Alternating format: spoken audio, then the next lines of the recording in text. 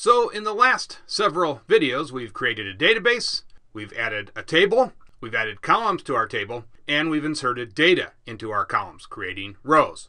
Now, there may come a time that you need to add an extra column. Perhaps something unforeseen came up and your boss wants you to add a new column to your table. And we can accomplish that with the alter table command. So you can see we use the keywords alter and table, and then we just specify the table that we want to update. In this case, it's user data. And then we have to use the add keyword. And then we specify the new column that we want to create. And in this case, we're going to add an email column. And you'll remember that we use this data type, the variable character data type, for our column. And that won't change here.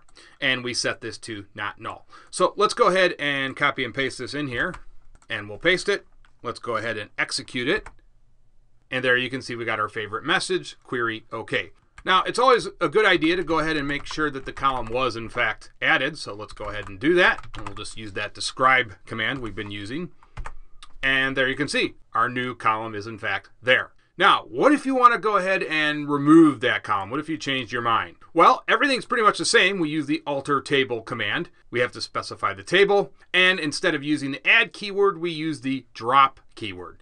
And I think that speaks for itself. It will remove the column that you want to remove. In this case, it's going to be email, the one we just added. So let's go ahead and execute that.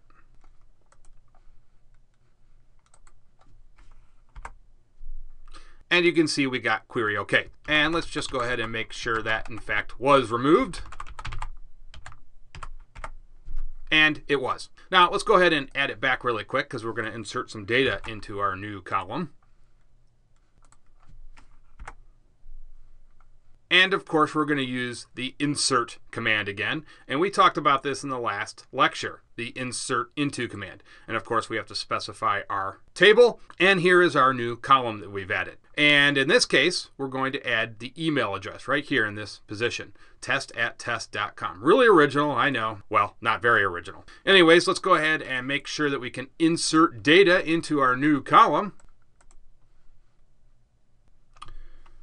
And let's hit enter.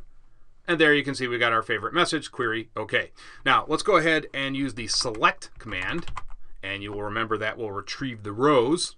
And we're just going to make sure the data, in fact, was inserted. And of course, we need our table. Let's hit enter. And look at that. There we go. We've got our new column. And we've got the email address that we just inserted into this new row. Now, you might be wondering, how do I update rows? If we can update a column, how do we update rows? And we'll talk about that in the next lecture. See you guys then.